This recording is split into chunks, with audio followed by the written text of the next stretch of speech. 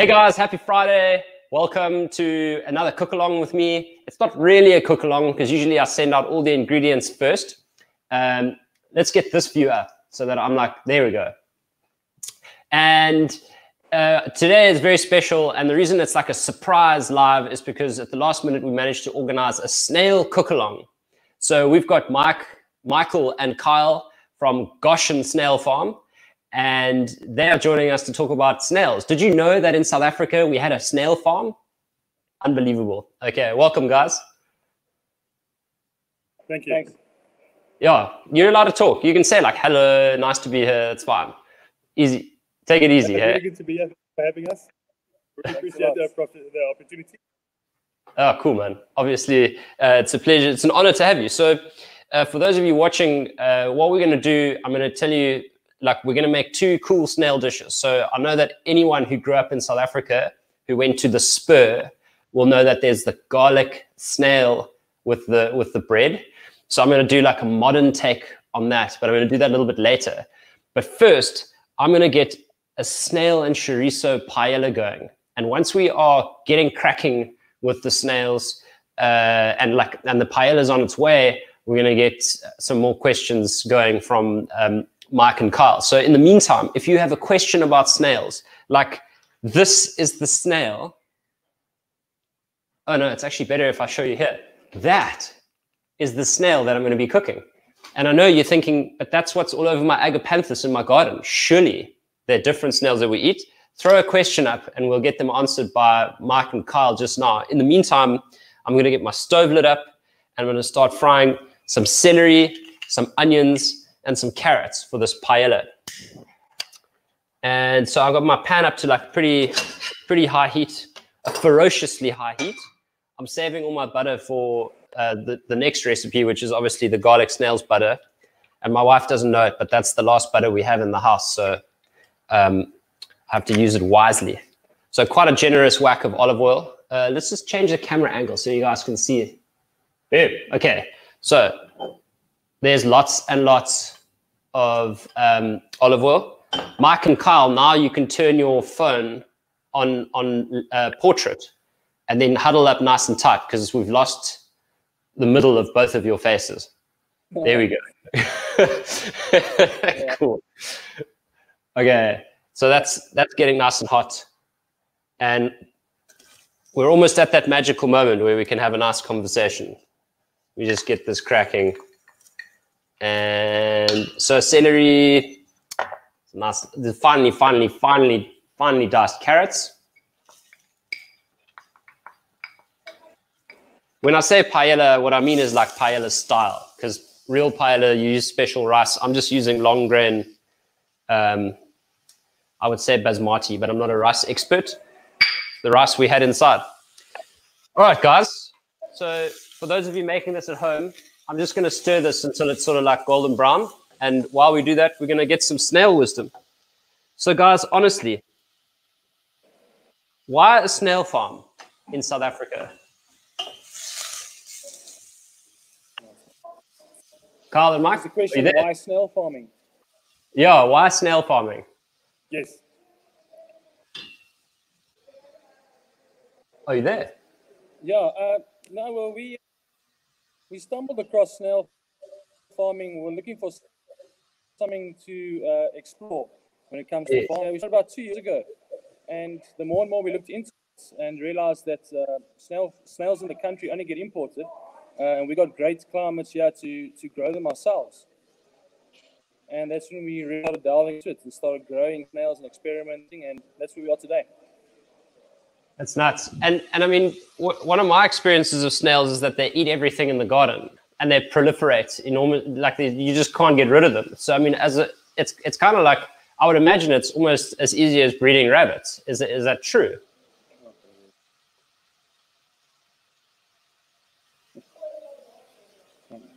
Yes, the actual farming isn't too tough. It's not very labor intensive.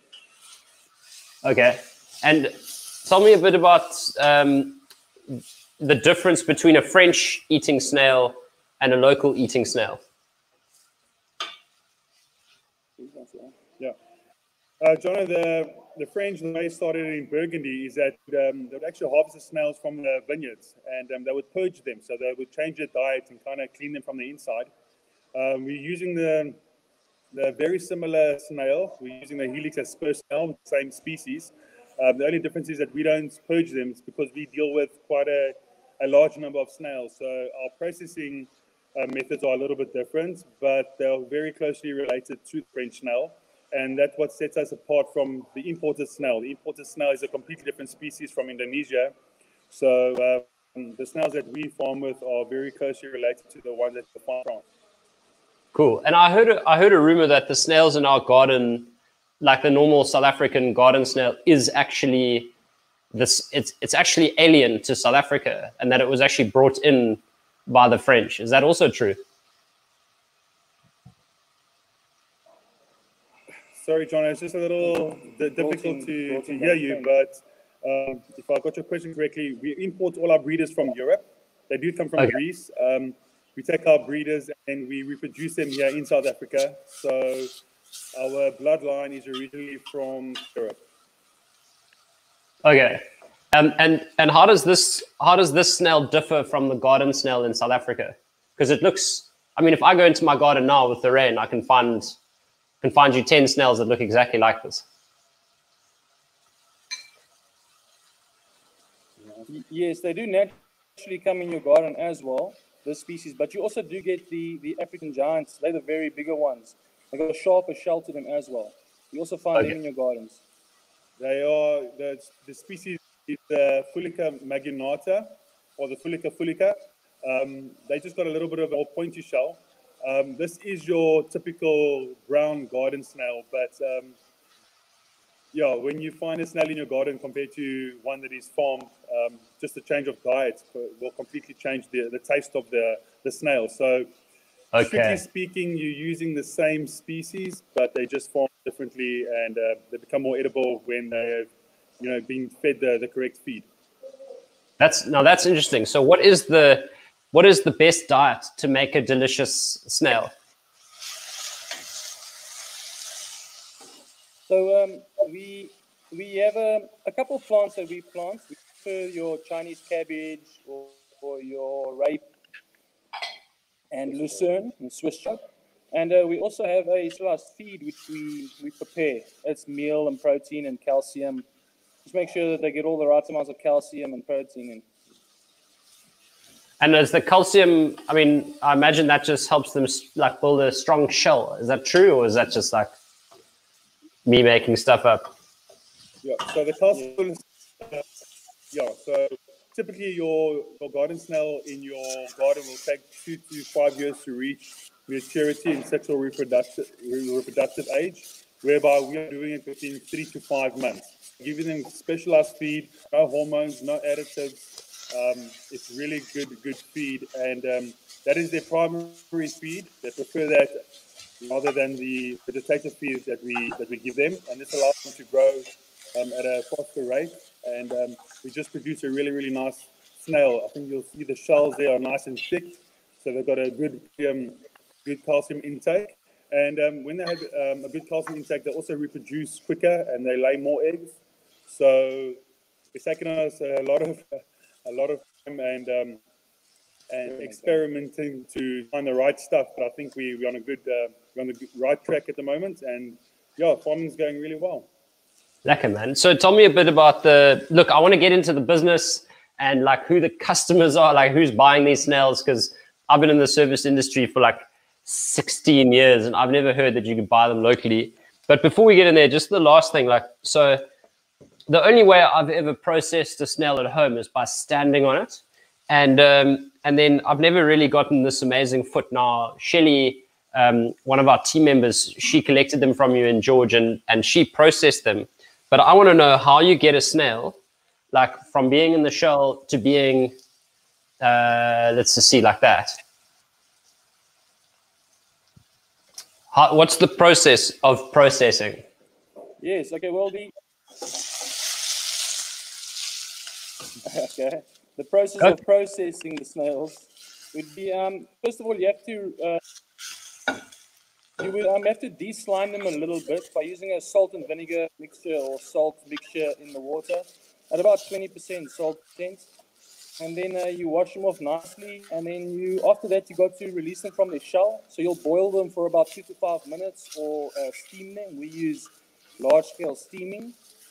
And if canning them, they'll get put into a can and then while in the retorts for about 40 to 50 minutes.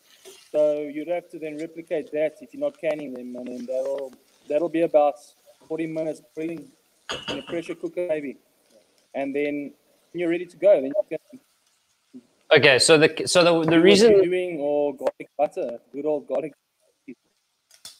Lekker. Yeah, we're gonna do the garlic butter one now. Okay, so the thing that makes them soft is actually the pressure cooking them for like 45 minutes. Okay, if I understand correctly, and so these will be slightly tough. But if we had to pressure cook them or slow braise them in something, they would go slightly more tender.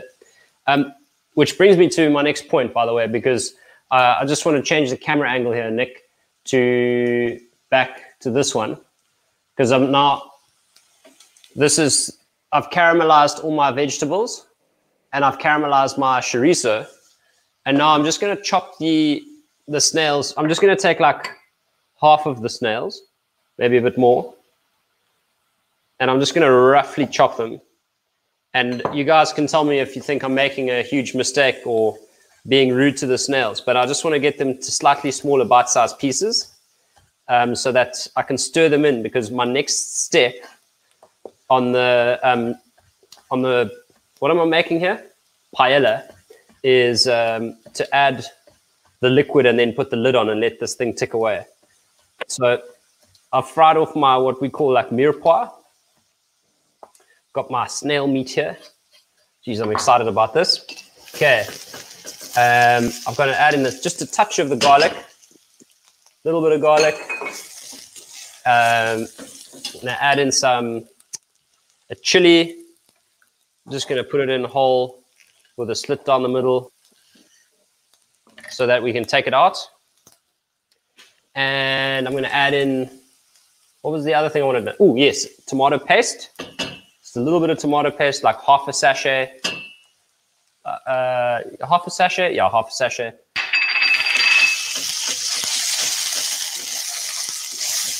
And what's the other thing I wanted to add? Oh, yeah.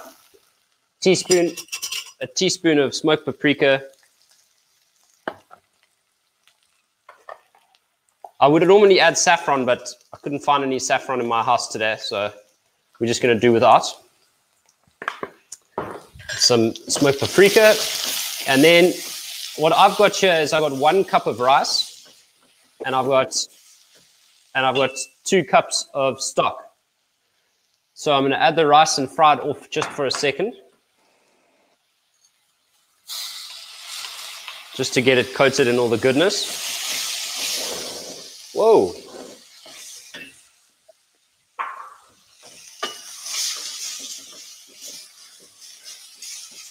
I just realized I missed a step, but it's fine. I was going to add in wine. So now I can't add the wine because what's going to happen is the alcohol is going to get sucked into the rice.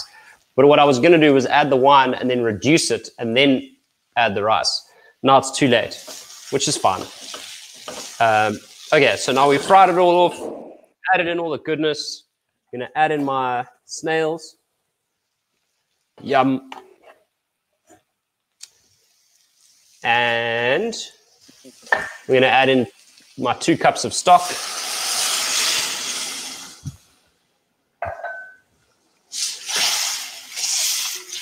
And give it a good stir. And then what I'm going to do is I'm going to just bring it to, throw in some salt as well. Good whack of salt. Come on. I just want to bring this to the boil, and then I'm going to put it on a much smaller burner so that with the lid on, so that I can just like, all the rice can puff up and get it nice and tender. You can see it's boiling pretty fast. Snail paella. I must tell you guys, I know you've never had a snail paella. I have never had a snail paella either. So this is the first time for all of us. I'm only sad that you guys can't be here in real life to actually taste it. Okay, it's kind of boiling. Smells Awesome. good. It looks great though. I wish I could. Thanks, guys. You say all the best, all the right things. Okay. We believe you. Okay, I'm putting on my little burner, and let's just have a look at burner. There we go. We'll transfer. Pop the lid on. Okay. And then we just leave that while we make snail version number 2. I did forget one more ingredient, and that was these little tomatoes.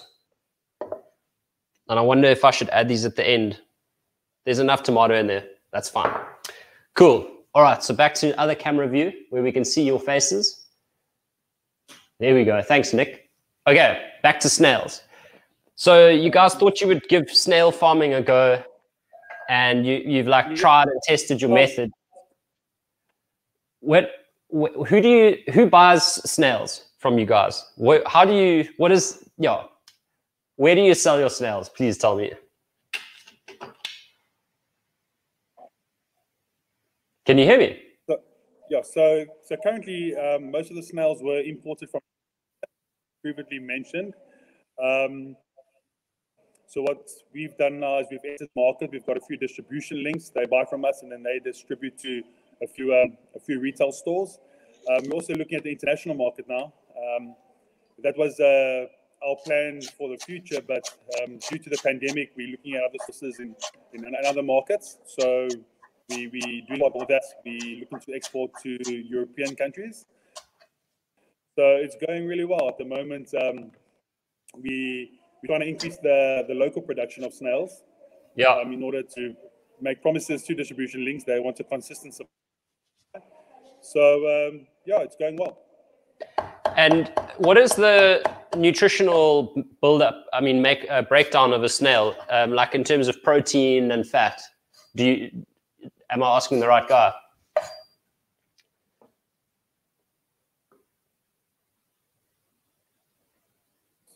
So, John, are you asking about the actual content of the meat of the snail, the proteins and so on? Yes, yeah. So, like, if I was looking at protein, like per kilogram or per 100 grams, like, what is the protein count of a snail per 100 grams? Sorry, that's for like the guys. A lot of the guys who watch this will be like, gym people or people trying to stick to a ketogenic diet. So the nutritional breakdown matters for a lot of people.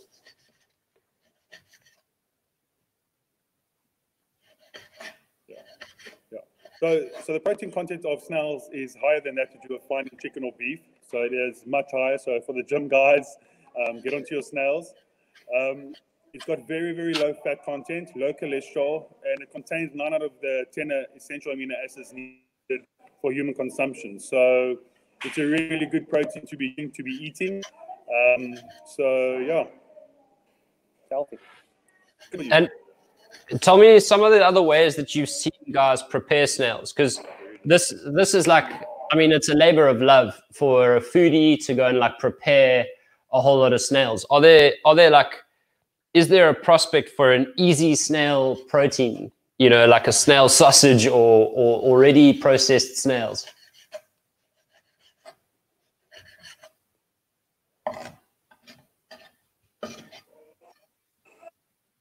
Sorry, John, what's the question? Sorry, we're just getting, it's just breaking up a little. Okay, no. All right, guys, it looks like we got a bit of a bad connection. So I'll try and keep my sentences as long as possible. But basically, what I was trying to find out is like, how do we buy the snails from you? If I buy snails from you, do they come in the shell raw and alive, or do you sell them pre-packaged out the shell, ready to cook?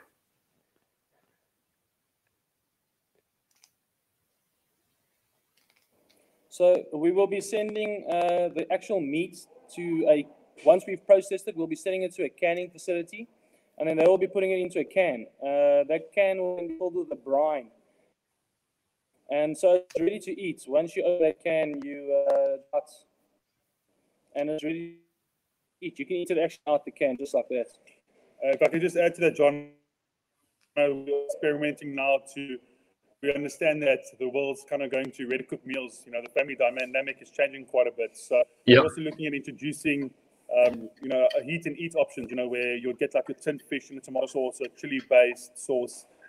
Experiment with that as well, so that you can literally just open up a can, bang it over some rice or some pasta, heat it up, and then it's ready to eat. So we're looking at different options, and that's definitely in the pipeline. But at the moment, all our product will be filled with brine, and then you would have to just cook it up the way you like it. Got it. Okay, I can hear you loud and clear, guys. I'm afraid the connection's really bad, and there seems to be a long delay. So I think we're gonna have to say goodbye, and I'll carry on with the cook along. And hopefully, you guys can leave some comments. And if I say anything blasphemous about snails, you can leave a comment. But before you guys head out, do you want to give a shout out to the farm, your website or your Facebook page, so that people who are watching know how to find you and where to get snails if they want to try it out?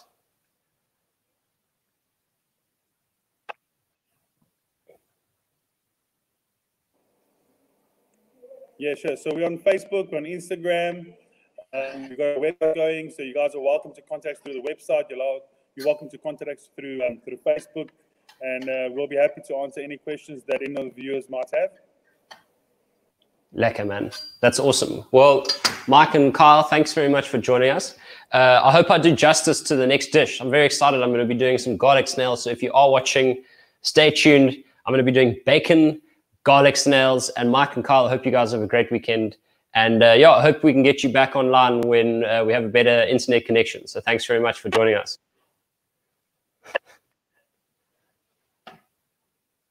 All right. Yeah, sorry about that for those of you who are watching. I wish we had a better connection. And that's Mike and Kyle from Goshen Snail Farm. And here we go. So I'm going to cook the next snail recipe now. I'm going to be making garlic and bacon snails. So just to put you up to date, what I've done so far is I've got this pot over here going. This is the snail paella. Whoa. Guys can see all my business. Okay, snail paella, and now I'm going to do a snails in garlic butter. But first, I'm going to do some bacon. I'm going to render some bacon fat, and then I'm going to toast my bun. So this, by the way, is a gluten-free like hamburger roll from Woolworths, my favorite. The best gluten-free roll, I think, in the country, to be honest. And Woolworths and I have a complicated history, so they're definitely not paying me to say this. But so I'm going to cut my roll in half, and I'm going to throw my bacon bits into the pan. So this is nitrate-free bacon from the butchery down the road, Black Forest Butchery. They are the best, kind German family. And I'm going to throw just a splashette of oil in here. Maybe I can put a splash of butter in. Why not? Oh, just to get all the juices flowing. And then in the meantime, what I've done is I've got some parsley and some oregano chopped. And that's what I'm going to throw into the paella right at the end. Oh, okay. It's good to be back on camera, I must say. I went on holiday about 2.5 weeks ago, and it was glorious. I still haven't added Instagram or Facebook back to my phone, and it's been the most liberating experience of my life. I keep looking at my phone, realizing there's nothing to look at, and then I carry on enjoying my life like nothing happened. If you weren't all watching this, I would encourage you to do the same thing. Okay, so these little lardons are getting cooked away, and what I'm trying to do is I want to get enough bacon fat and butter, like juicy goodness, to fry some garlic, and then I'm just going to add my rolls to the pan. So already I'm going to just add them in so they can start warming through. Every now and then just put them back in, get some bacon juice.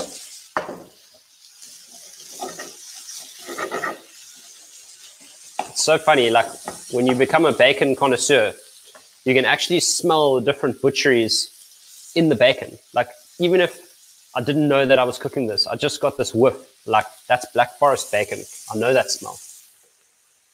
Okay, and then I'm going to add chives to this.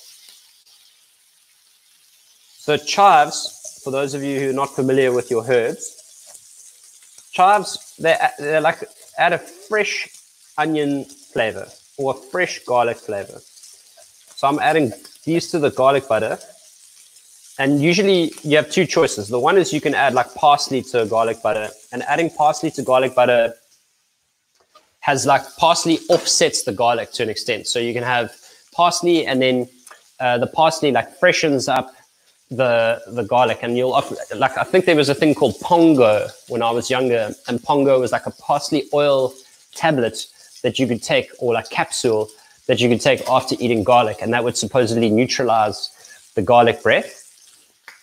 Whether or not it's true and it's actually like it works is still a mystery to me, but in theory chefs are always taught that parsley offsets the garlic. And if you don't want to offset the garlic, add chives, because the chives is actually going to make that even stronger, but then you get like the two different types of oniony flavor. Garlic's like that peppery rich pungent one, the chives is like this light fresh oniony flavor, but it's not going to help your breath, it's just going to help the flavor.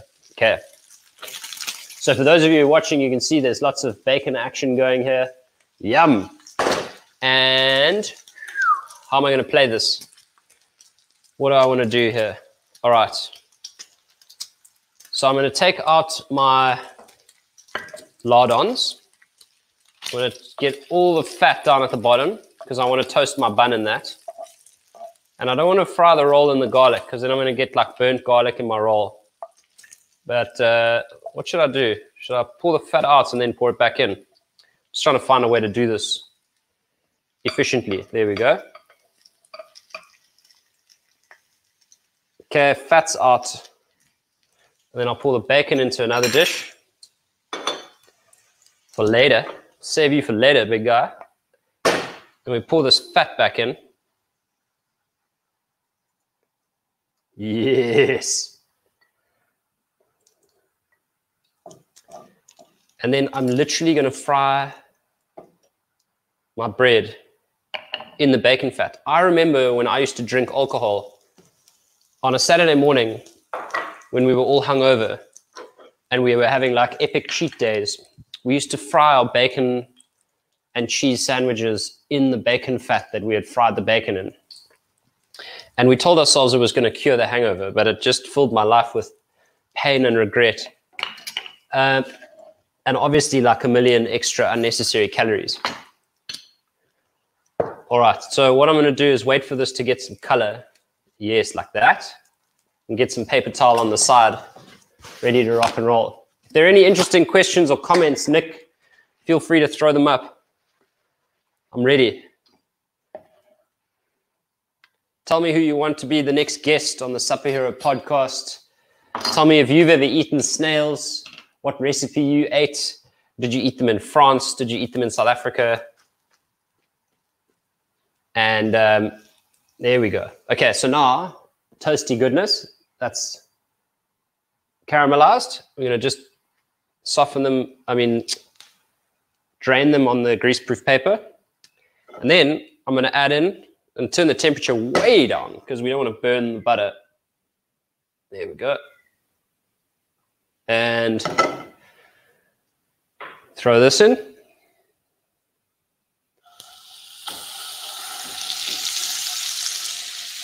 And cut that in half.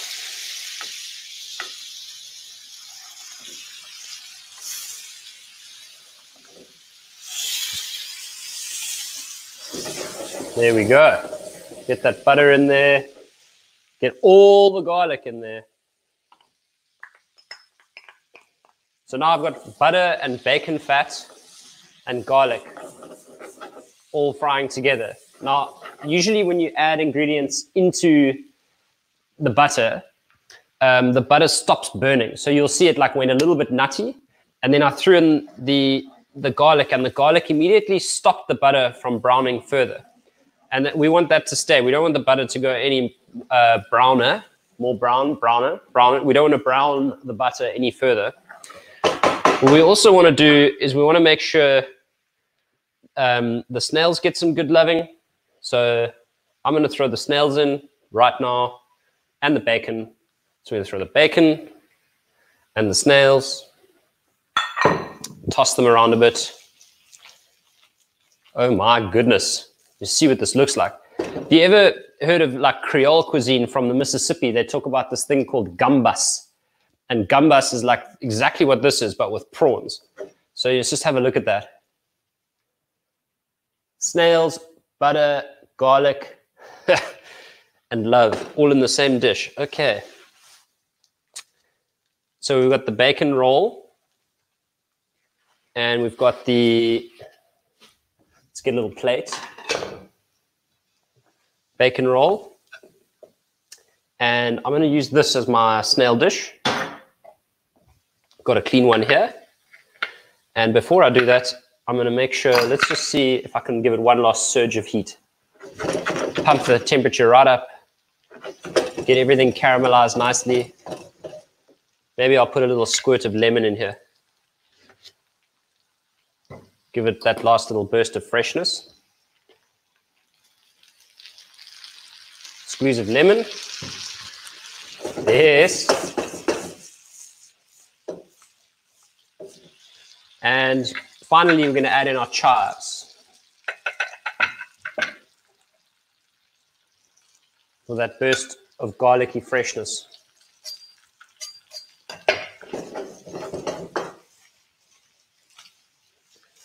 There we have it. This is like, in French, I imagine they would say this is Escargot et lardon, which means snails and garlic butter with bacon and chives. I can't remember what chives are in French, but anyway, here we go. So that's the magic right there. Look at that. Yes, please. Some of that, please. And of course, I don't have a big serving spoon. Or do I? Nope. Nope. Okay. So we'll pop this down. Just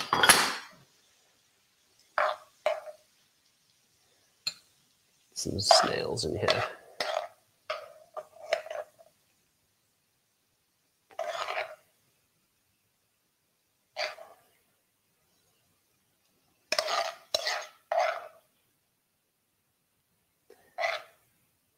There we go. And then let's not forget some extra butter, because butter is good. So I would actually call this, I wouldn't even call this escargot. This is like snail gambas.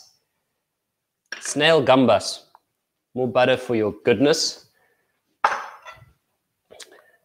There we go. Come to my restaurant and enjoy some gluten-free escargot et lardon.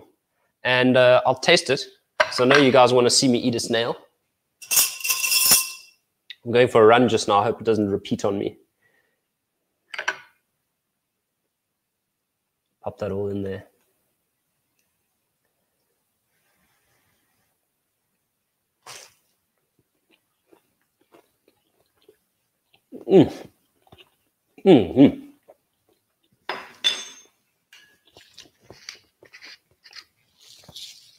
Now that's pepper. Just need some salt.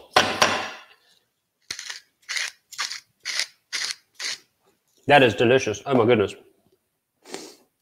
Okay. Next up, what are we going to do with this paella? Let's have a look. One more little mouthful of the bacon snail.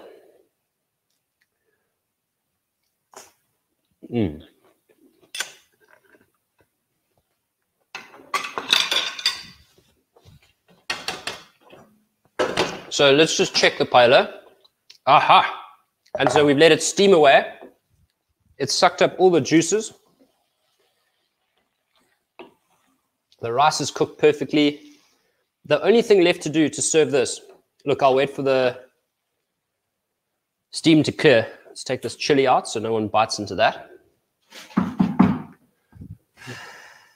I probably left it for a little bit too long because I got so excited. I got so excited. Hey, Erin from Vancouver Island, Canada. It must be like 6 o'clock in the morning there, even earlier. Welcome.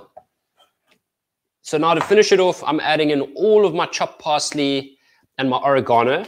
Remember, parsley, oregano, lemon juice, smoked paprika. That's like a good Spanish combination, especially if we're serving it with chorizo. So I'm adding in parsley, oregano. There was smoked paprika in that went in earlier, and a good squeeze of lemon just to freshen it up. I squirted half the lemon on my pants. That's no problem. And put in a big whack of salt. The salt grinder is totally like jammed up from hanging out over pots. There we go. Keep it way above the pot so that you don't keep caking it up. Plenty of salt. A little bit of pepper. So this thing, I'm going to wait until next year if I get enough pepper out of that thing. Okay, so give it a good stir. And what we would hope is that the snails have gone nice and soft. So here's my little snail bowl. And let's serve it up. Get some snails, get some herbs, little bits of chorizo. Obviously, if you're a bread-eating person, you would serve this with some nice crusty bread. But I've already got my bacon toast. So I'm more than happy with this. Okay, so now let me hold this in front of the camera. And hopefully you can see the detail without the steam.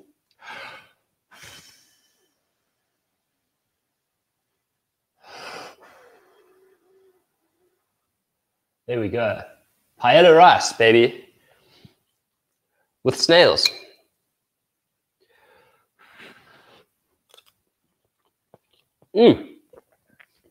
And that is good too. It's not Rate Yourself Friday, but these are really good. Thanks guys from Goshen Snail Farm, and happy Friday to everyone who's watching. I'm actually going to put this down and heat it up a bit later because I'm going to hit Table Mountain and run in the rain. I can't wait. Have a lekker weekend, everyone. And we'll see you next week, hopefully for some more delicious cook-alongs. Bye.